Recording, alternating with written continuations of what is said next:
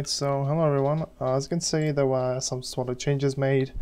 I recorded the entire clip of this video, and as I watched it back, I realized that it was a bit corrupted, so I have to re-record it. So basically, I figured I'd show you guys what as I'm recording this, I might show you a few more things while at it. So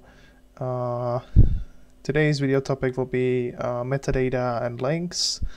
And in the next one, I'm going to show you how you can create a simple navigation bar. So yeah. So first, the metadata. So you might have realized that there was some changes made to the website's code since last time. So the metadata, which is the thing that has the meta tag and a bunch of things right here.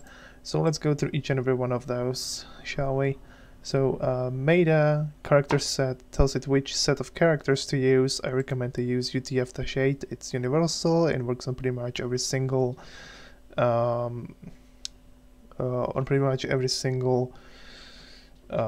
website, as long as you're using English characters.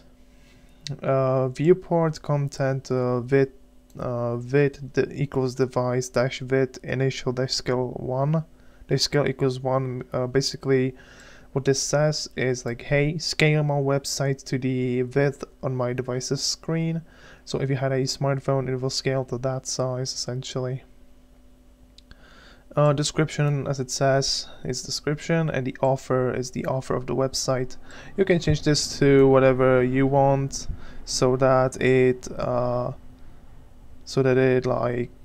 responds to is with your things. Here another thing I did mention, the icon part right here. You can add an icon, so I downloaded my icon and put it into my directory. Let me just find it real quick. So as you can see here, in my folder I have put the icon right over here. Let me open it up real quick, and there it is. That's my icon that I'm using.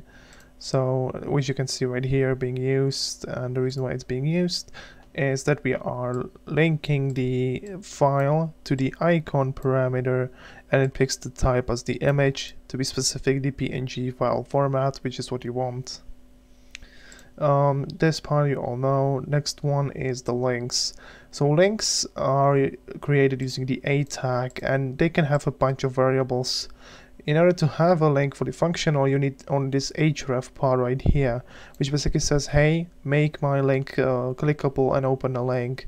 So if I were to click this link, it will open up the link itself to my website, for example, or to the website's repository, as you can see right here.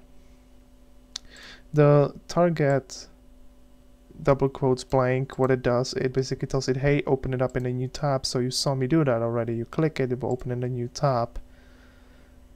And that's pretty much it. Then I added another break, and then added pretty much the same thing, but changed the link to the website of the repository of the website itself. So if you click it, it will open up the repository for the website.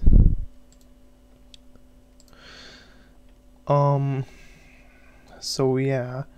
Also, one important thing, if you're planning on using metadata, make sure you use the ones that apply to your needs.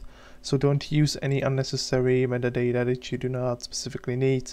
Metadata is useful so you can pretty much make it more yours, because it is easy to read, yes, but this makes sure that you can enable extra functionality that otherwise wouldn't be present on your website, which is in today's day